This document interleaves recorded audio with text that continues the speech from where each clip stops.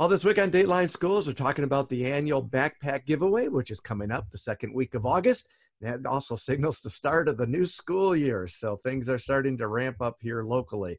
To give us some more information, one of the organizers from the Blue Water Community Action Agency who's hosting this year's giveaway, my guest is Darlene Kramp. And Darlene, what kind of supplies, what things are you hoping to include in these backpacks for the kids this year? Well, every year we try to do the same.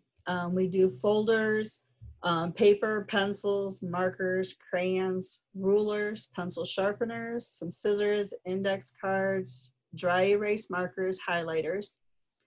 So all elementary and middle school get pretty much the same. They're slightly different.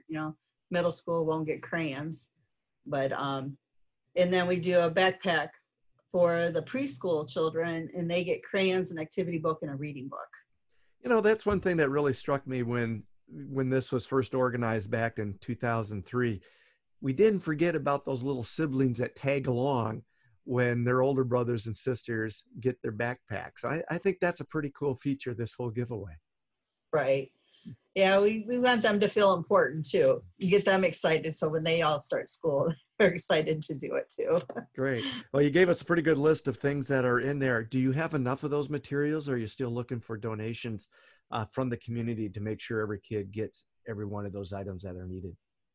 Well, we'll always take donations. So if anybody has any, they can donate to us. This year we focus more on a monetary donation because we know it was harder for people to go out and purchase the items and bring them into us. But every little bit counts. We have ordered the supplies that we've needed to fill majority of the backpacks. We have a lot of backpacks that were left over from last year that were empty. So, any additional donated items, we would use those backpacks for.